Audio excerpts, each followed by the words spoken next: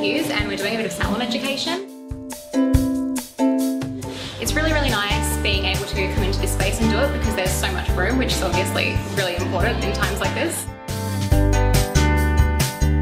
We've had the whole team here and we've just been doing some education because that's really important to us.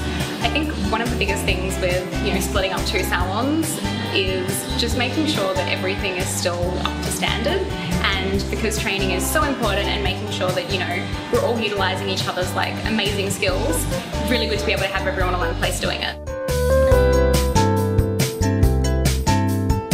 It was Tisha and myself going over a little bit of colour work, and Tisha's been able to show some really incredible blends with Vivids, which is really, really nice because Vivids can be really bright, but we can also have the nice soft version of Vivids, so it's nice to be able to see both of them. It's just been really beautiful having all the team. We've managed to grab some fruit from downstairs as well, which has been awesome because everyone needs a snack break every once in a while.